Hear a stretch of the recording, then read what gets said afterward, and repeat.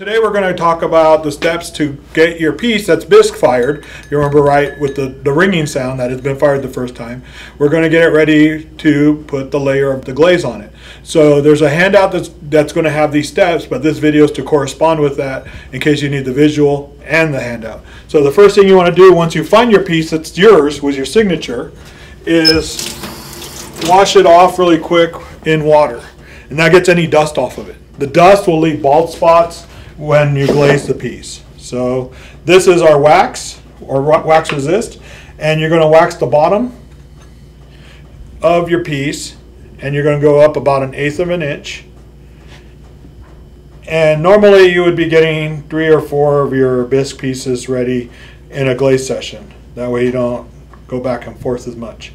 So I'm going to go ahead and wax also the interior. That way my name doesn't disappear. Though if you have a deep enough foot, you might not need to do that. As soon as you're done with the wax, go ahead and seal it back up so it doesn't dry out. And then wash off the brush with warm water so we don't ruin our brush. And then we put it away. And then you got to wait for the wax to dry. So once the piece is dry, right now the piece that I painted is still not dry. But I painted one earlier. You can see that the color has changed on the wax. It's dry now, and it's ready for dipping. So you go to the bucket and you pick the color, and the name is on the front of the bucket and on the side. So I'm going to use a clear on this because if you remember this piece, this was a demo piece that I did the slips on. So I want my decoration to show up. So I'm just going to put it in a clear. I'm going to take one of our stirring sticks and just stir this up. But as soon as you're done stirring, you want to grab your glaze tongs, grab the piece, usually about 2 inches down, not the rim because you can break through if you squeeze too hard. And just dip in and out,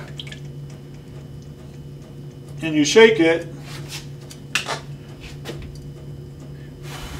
and we put it down. We'll wipe that down later. And once it's dry, then we go to the next step. So once the piece has the glaze dry on it, the bottom where the wax is, you still need to wipe clean. So that way, any excess of glaze that's on there, when it melts in the fire, won't get your piece stuck to the shelf. Once you have that wiped off and it's clean, then we're going to take it to the corresponding shelving unit that will tell you where we're looking to put our Cone 8 high fire pieces. So here are the examples of the different glazes that are in the buckets for Ceramics 1, which are our Cone 8 glazes. Now the slips you're working with, you're going to use to clear like I just demoed with. But we have a multitude of other colors that are in the shop glazes. So we have from browns to blacks to mattes to glossy. And as we go through the semester, you're going to learn more about all the different colors and all the different opportunities and all the different options you have with the glazes.